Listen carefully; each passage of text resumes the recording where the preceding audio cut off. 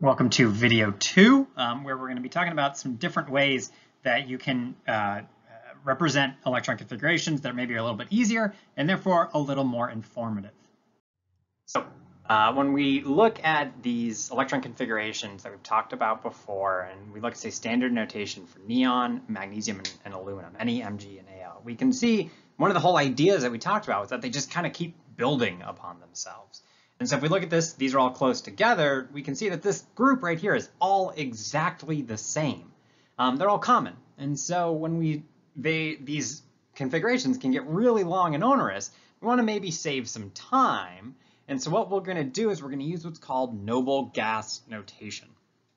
And in noble gas notation, what we're going to do is we're going to show the previous noble gas, basically of the noble gas before that atom. We're going to put it in brackets, and then we're going to show the rest of the configuration. So for example, magnesium and aluminum, you would put Ne in brackets because we already have it labeled here. This is the electron configuration of Ne. So when we write this just brackets Ne, we're implying that that is what's there for magnesium. And then the only thing we focus on is what's different, right? What is different about magnesium from neon? And we can see that that's the part that's right there. Similarly, for aluminum, we have the 3s2, 3p1, which is the only thing that's added on top of neon. But whenever we see that neon in brackets, that's everything packed away in there. We don't have to rewrite it out. Those are all full subshells. They're not in the valence, so we don't care about them as much. They're not going to be as relevant. Let's look at some examples then of coming up with noble gas notation. So I've got 4 atom types here, and I want their electron configuration in noble gas notation. This is actually the most common notation that we see used, just because it is much easier to use, much quicker to write than full standard notation. So I got Br, Kr, Mg, and Ca. If I want to approach this, the first thing I want to do is find what is the preceding noble gas. Hopefully you're convinced that the periodic table contains all information about electron configurations that we would ever need. And so whenever, similarly that we did before here, we want to turn to the periodic table and see where are we in relation to other atoms? Where is it going to be situated? And then once we know that, we can then just trace out what subshells are filled after that noble gas, because that's the only thing we need to actually specify in the noble gas configuration. So bromine is right here on the periodic table. So when I want to find the preceding noble gas, it's important. It's not the closest noble gas. Br is obviously right next to Kr, which is a noble gas. But we want to go to the preceding noble gas, which is going to be the noble gas of the period above where we are. So above bromine, that's going to be argon, Ar. So we know that it's going to start with Ar. Okay, so we're going to start with Ar. That's going to be put in brackets, and then we're going to just put in everything on top of that. So what the question is basically, what electrons would be added, where would they be added after all the ones that are the same to match argon? And we know that's going to line up with right here. So it's going to be 4, and it's going to be S, because we're in the S block. So we're in 4s, and we can just use our alphabet ordering now. We know we're starting in 4s. And we can also say bromine is in the P block, and it's going to end with 4p and 1, 2, 3, 4, 5th column. So it's going to end with 4p5. We even know that much. So bromine, the noble gas configuration is Ar in brackets, right? That lines up with that right there. And then we have 4s2, 3d10. That corresponds to this right here. And then the 4p5. So you can see we fill up the S, we fill up the Ds, and then the 4p5 is what is open on the bromine. Kr, we want to find where's Kr on the periodic table. It's right here. If we think about Kr, it is a noble gas. So we don't need to, in this case, find the preceding noble gas. The electron configuration in noble gas is just Kr.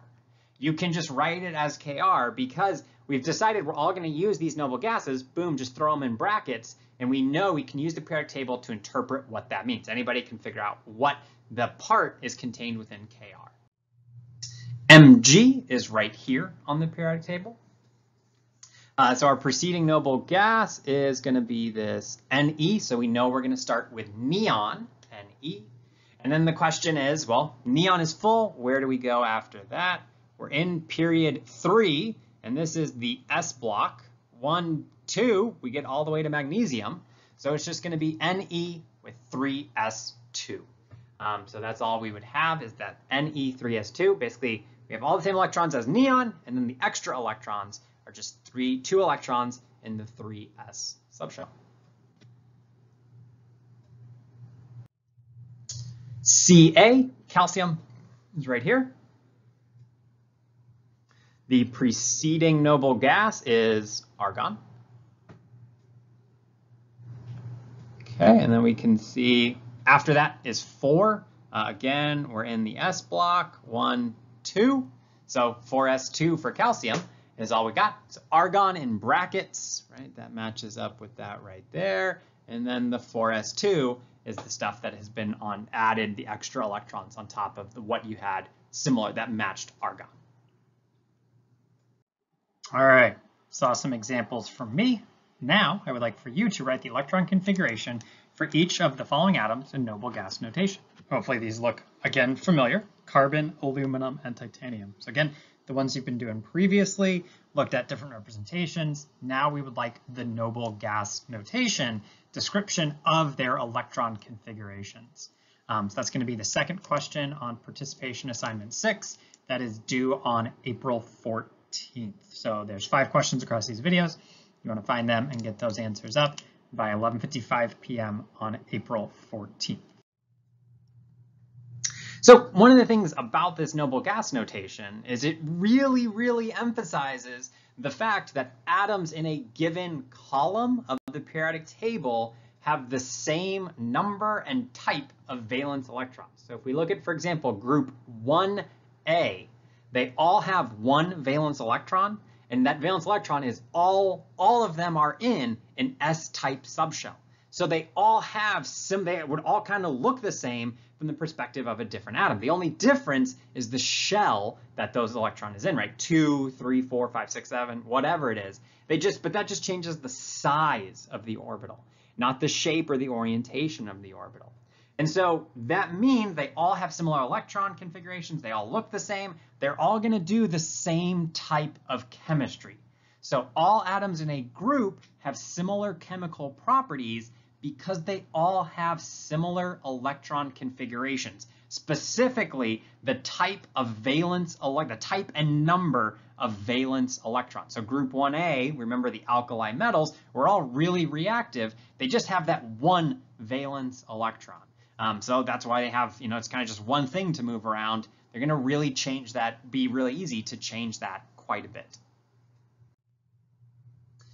I do want to take a little bit of time just to point out that all the electron configurations that we've been talking about would be predicted electron configurations.